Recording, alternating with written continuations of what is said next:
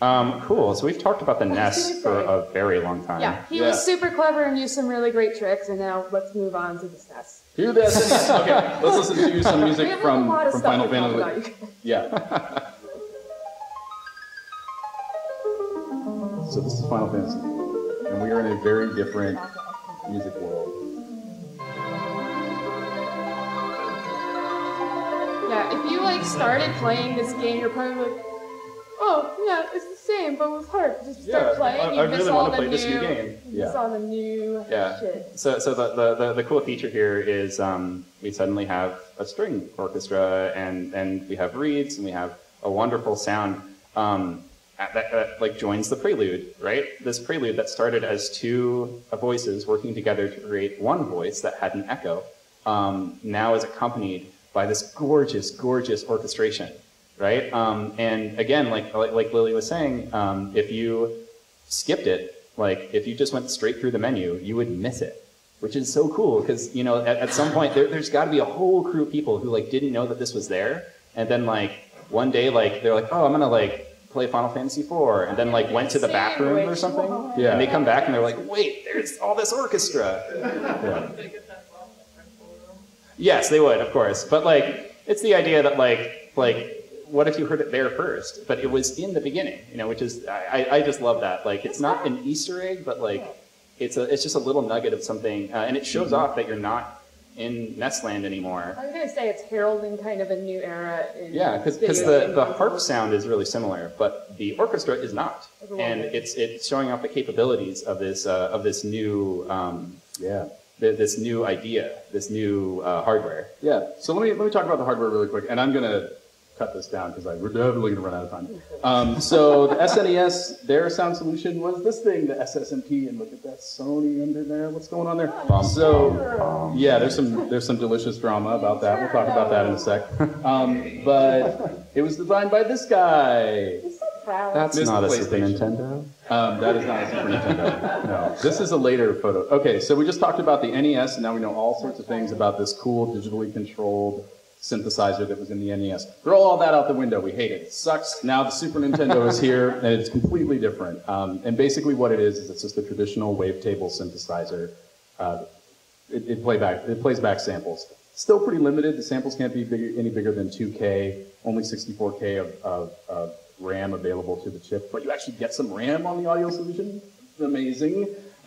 So whereas the NES had a very kind of weird implementation and the voices were each sort of unique and limited, the SNES is much more practical. You get 8 voices that can play back these 2 kilobit samples, and you can reload new samples as you see fit, although in the beginning of development, I think they actually had to hack around to figure that out.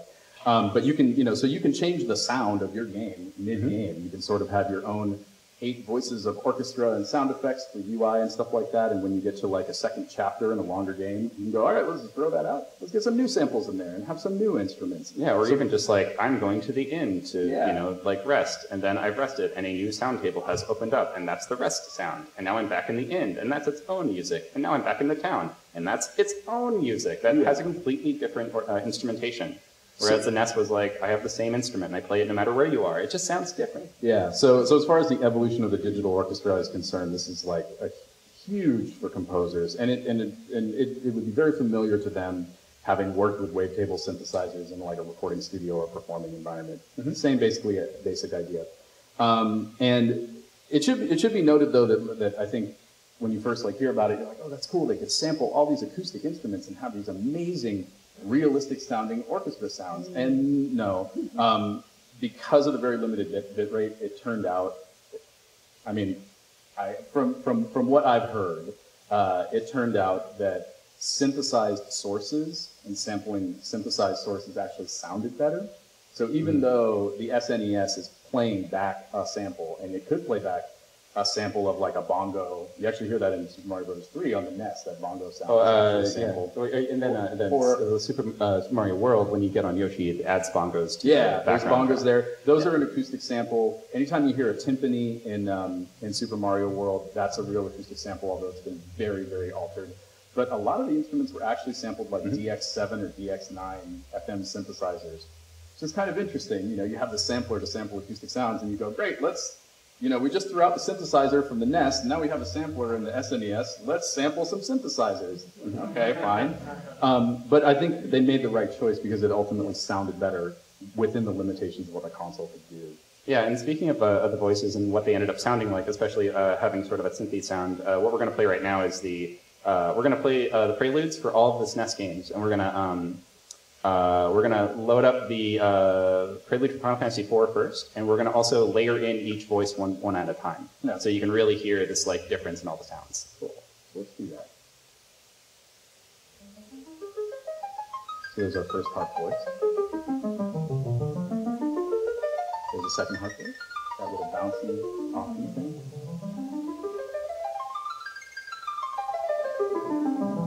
Basses. Yeah. A little cello action. Viola. And some of you can recognize that that's not like a recording of a violin. That's a synthy violin, synthy cello, right? And they sound great.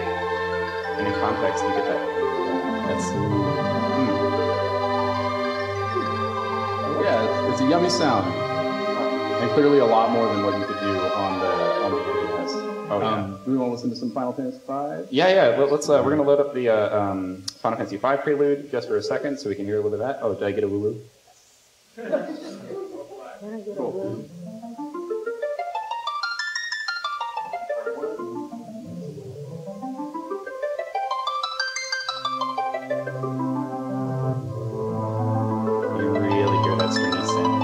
Actually, the second harp voice just turned into a violin here on the fly.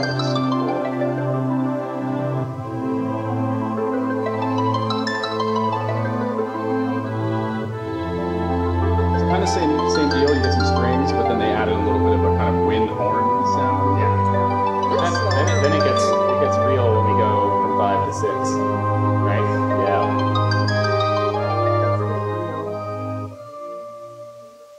That was a long fade that I wrote. All right. So here's some Final Fantasy VI.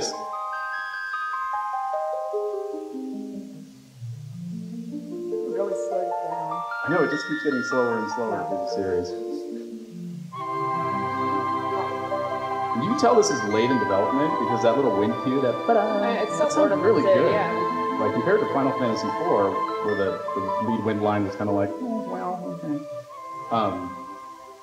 Like all of a sudden things are really starting to sound like, oh, it's starting to sound a little closer to real music. Yes. Yeah. And if you're noticing, what we're going for is this idea that in the NES it was like, well, we have a sort of family of instruments that we're kind of reminding you of. In the SNES, especially in the early days, we're like, cool, we have like a smaller family. Like we went from woodwind to like reed. And now we're like, oh, it's definitely like a double reed in the lower octave, probably English horn, maybe even like, you know, sort of a recorder kind of thing, like a Baroque-ish type of double reed. It's super interesting that we can start to recognize the actual instrumentation as opposed to just being sort of hearkened to a family of instruments. Yeah, I mean, I would say that's like a huge milestone just in video game music in general, is when you get to the point. And it's not like a hard point, but just like where a layperson who's just familiar with this kind of repertoire through like film scores, or maybe they played in band in high school, can listen to a video game and say, that's a clarinet. I know, I recognize that reference. You know, like that. You know, that is like that is a really great moment for composers. You know, because we've sort of like crossed the threshold of like, okay, now your average person can recognize your music as music. It's not video game music anymore. It's starting to actually just be music. Right. And so as we said with the NES, we talked about the prelude, and then we talked about the battle music. When we talked about the battle music, we were noticing that there were some drums later on. We heard a lot of bass, right? They kind of sounded like electric bass. When we get into Final Fantasy IV land, we can really pluck out these instruments. We can really identify them. Yeah, here we go.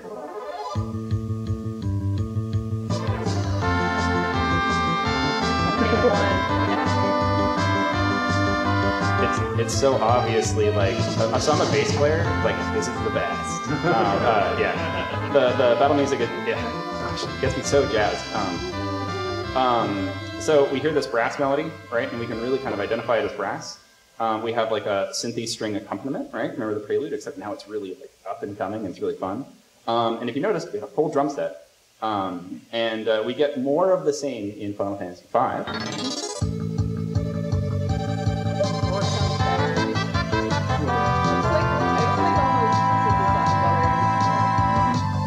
Yeah, and now we're really getting into subjective arguments, right? Like, what sounds better to you? What is more your style? Because it's not just like, oh, it's the NES, and like, it's like, these are instruments that you actually have a relationship to, and the music has this whole kind of like narrative to it. So we heard the same things, super awesome, like disco-y electric bass, we heard those brass, maybe kind of saxophone, woodwinds, like very in-your-face kind of instruments. I know, we're getting to the opera in just a second. Thank you. The last thing before that is the Final Fantasy VI battle music, where we can really hear the evolution of all of these sounds that we've been talking about. Yes, it answered the question. Final Fantasy, does it gent? Yes, it does. Electric guitar sample in there.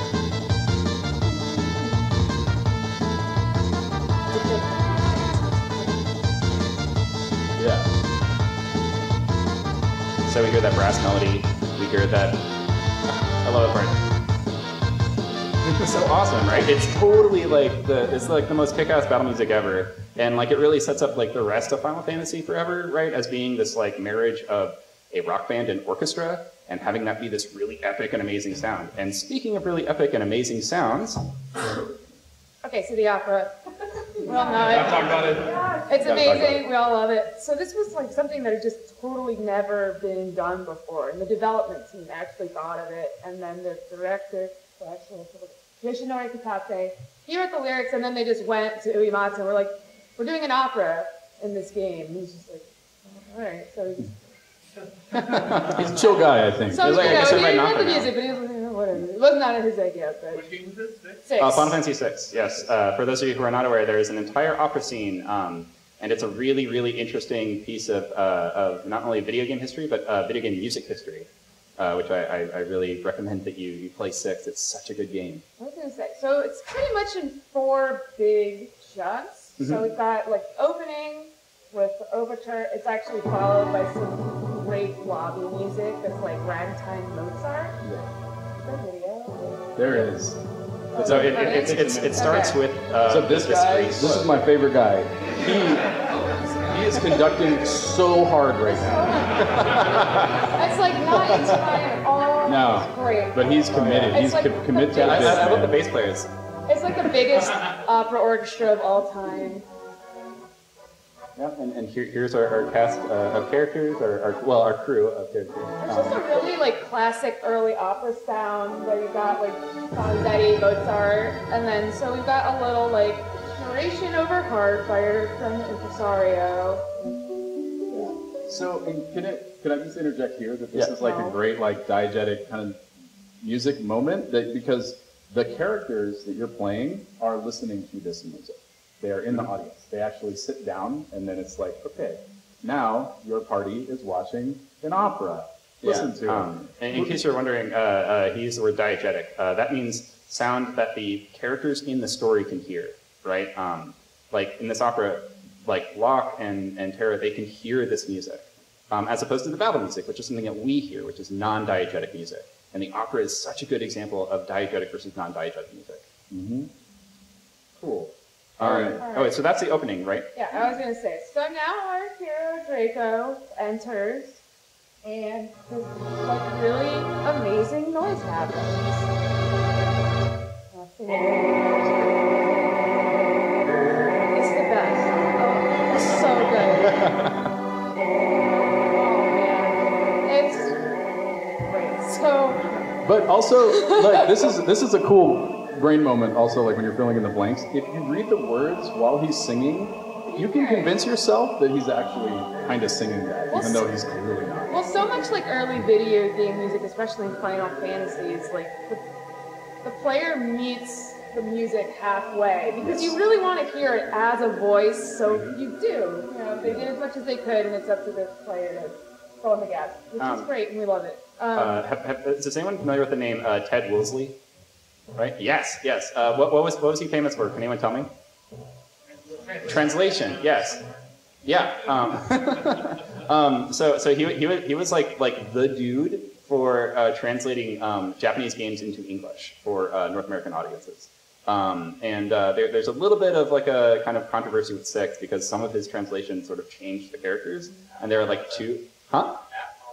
Yeah, yep. And they're like, which version's the right version? It's like an argument that happens. But he, when it was given opera, spent so much time on it because he was like, I want it to match up. Like, I want to hear the sounds, like the singing, and I want to match up the translated words.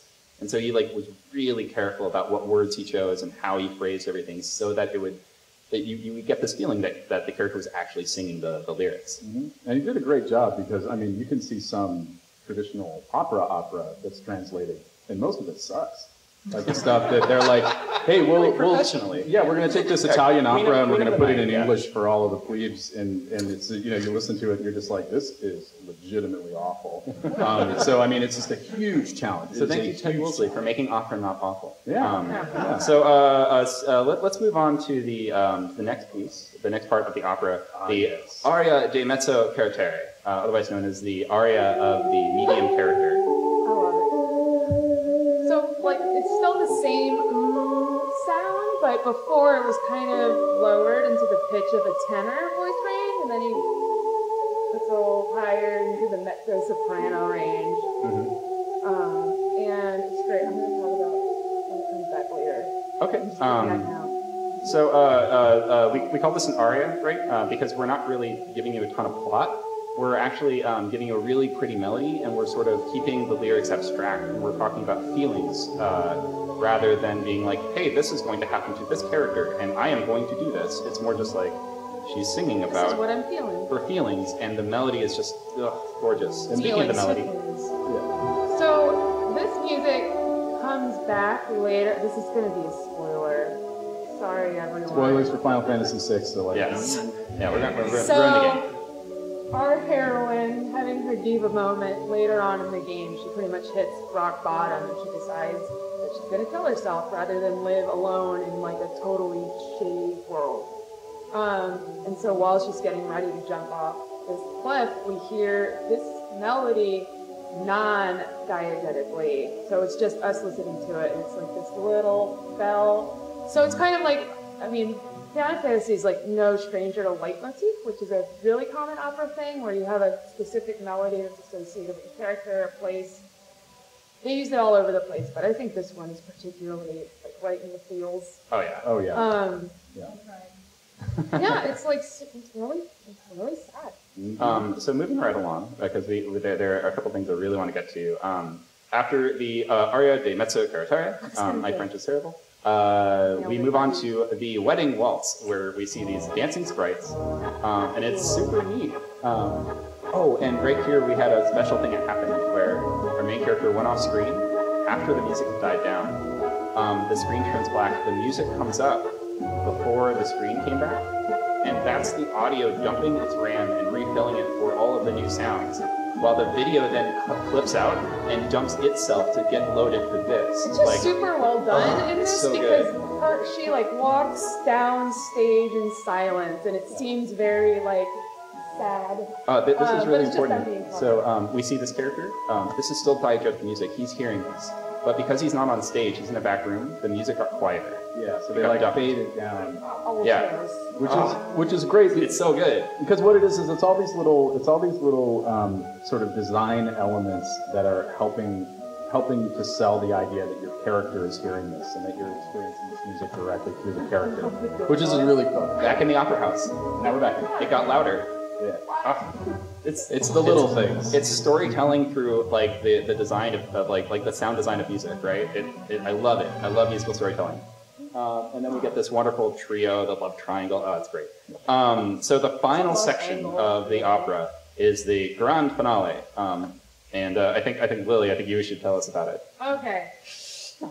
So we have this final battle with our, I mean, I hate when this happens when I'm performing, when like a giant octopus shows up to ruin your opera. But the finale music has a lot of like timpani, cymbals, and percussion, and it's kind of like a circusy Turkish march, which is like pretty common in opera too. And then this section is broken up into 3 tinier sections. Yeah. The first one kind of features the strings playing offbeat. The second theme has brass, it's like punchy. And then the third brings those both together and they kind of play off each other. So it sort of becomes this whole duet. Yeah. Let's listen to that first theme. I love it. It's a brass melody with string offbeats. I play timpani, so Okay, and then the next thing. How many timpani players we got in the house? Ooh. Here's the second. That was my timpani performance. that was like really good. So here's the second theme. So we had brass melody and string offbeats, reversed. String melody and brass offbeats. And then, and it's very short, but then we get to the third theme, which is where the brass and the strings work together to tell the story.